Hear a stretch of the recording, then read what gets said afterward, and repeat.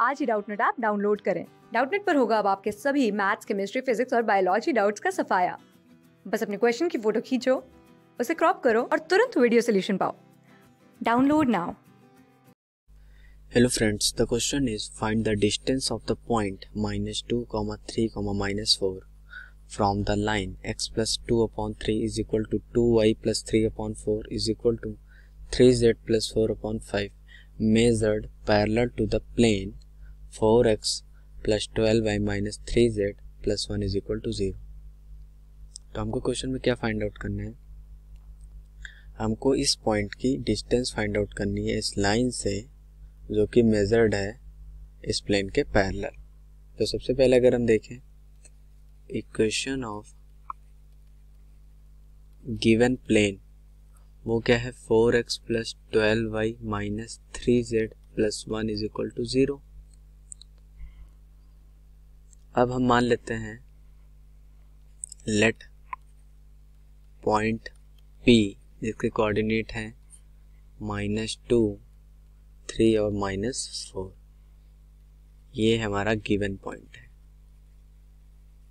ठीक है, ये हमारा गिवन पॉइंट है। तो हम क्या करते हैं,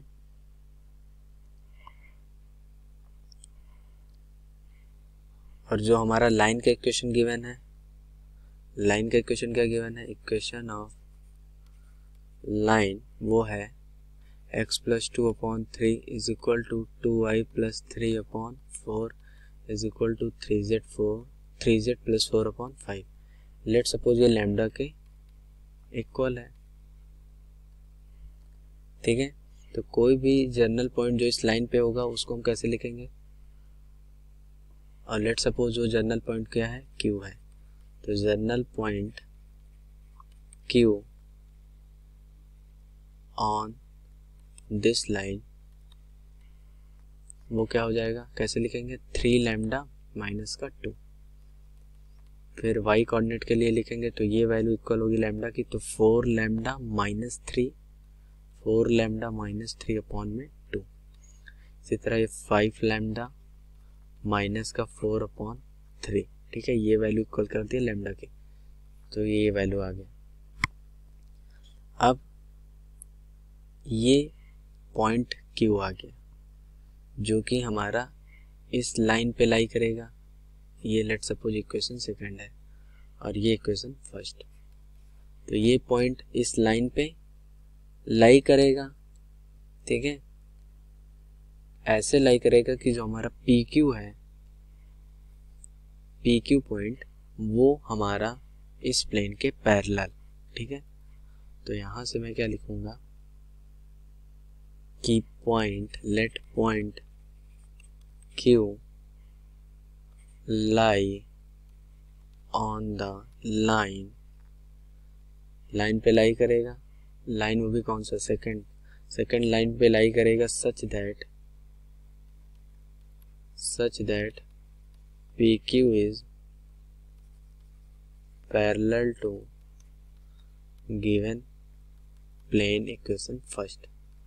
ठीक है, हमको क्वेश्चन में गिवन ही है कि पैरेलल है प्लेन के। ठीक है, तो हमने क्या किया, पॉइंट Q के कोऑर्डिनेट निकाल लिए लैम्डा के टर्म्स में, वो लाइन पे लाई करेगा और ऐसा लाई करेगा कि PQ पैरेलल हो जाएगा प्लेन के।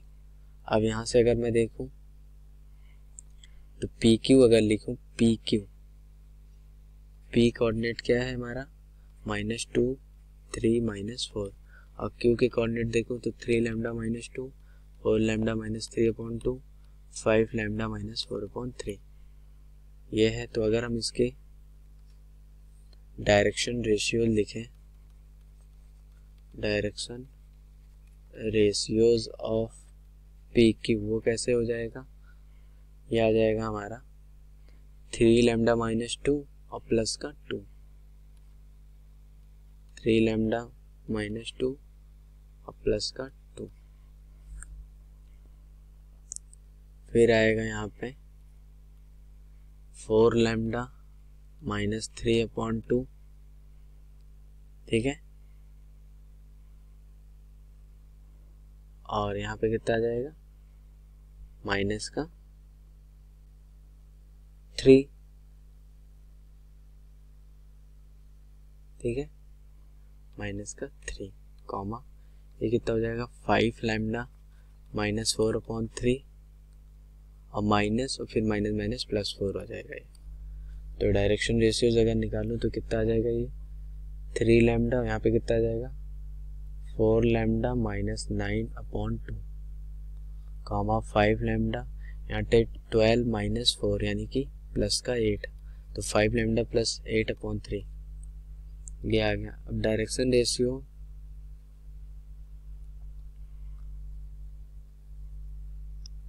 अब हम लिखेंगे डायरेक्शन रेशियोज